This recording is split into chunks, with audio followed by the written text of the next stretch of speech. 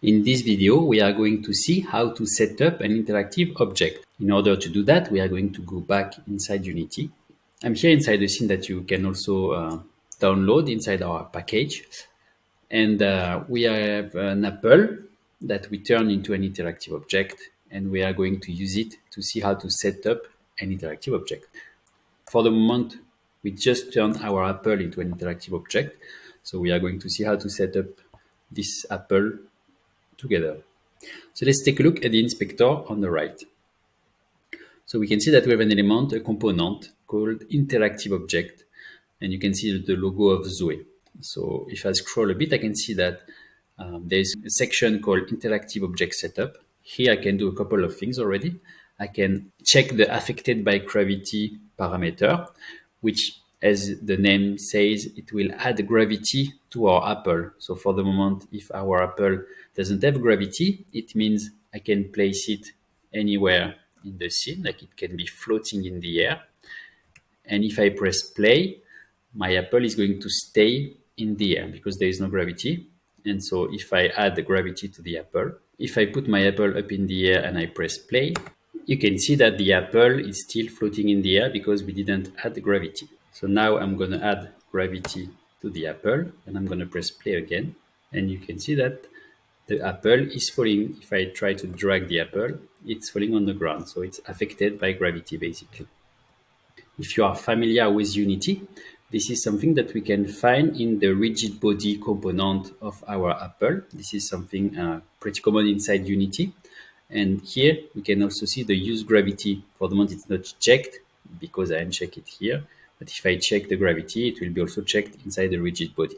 Now, let's continue to look at our interactive object and what we can do.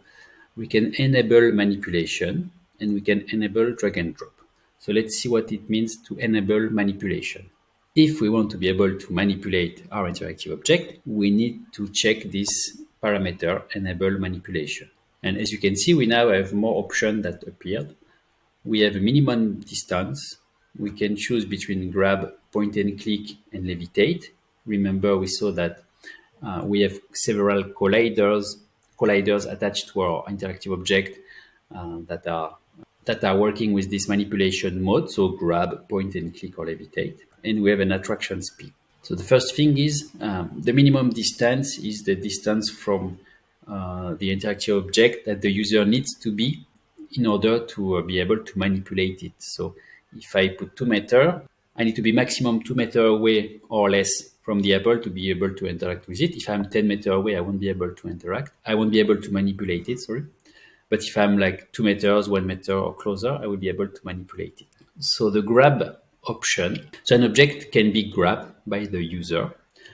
And we have a couple of parameters with the grab mode. We can check snap. So it means that if we check that snap option when we grab the object, it will snap basically to the position we defined earlier. In another video, we saw all the colliders that are attached to our interactive object.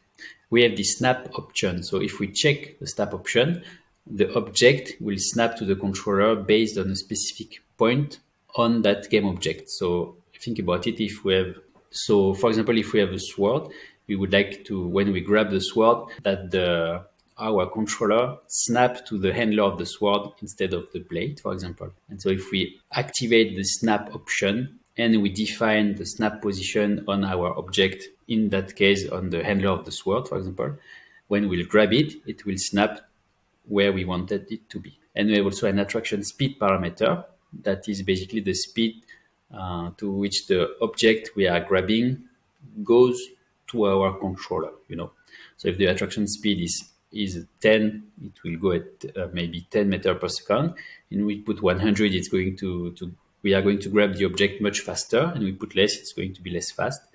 But this speed needs to be at least 3, otherwise it's not going to work. Then we have the point and click that will detect when our laser, so inside our Unity project, when we are in VR, we have basically 2 lasers coming from each of our controller, 1 laser per controller.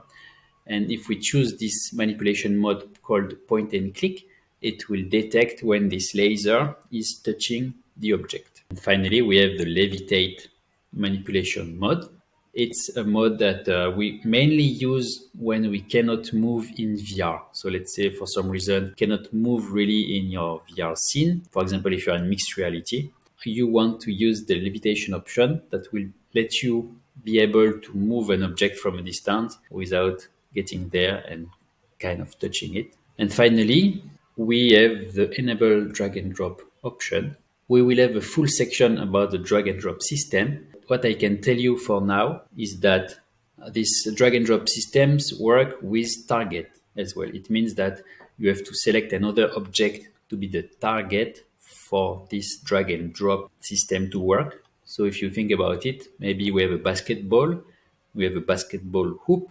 And so if you want to enable the user to drag and drop the basketball into the basketball hoop to create some special interaction, let's say, we need to add the basketball hoop object inside this drop target section. In the next video, we'll see how to create an interaction.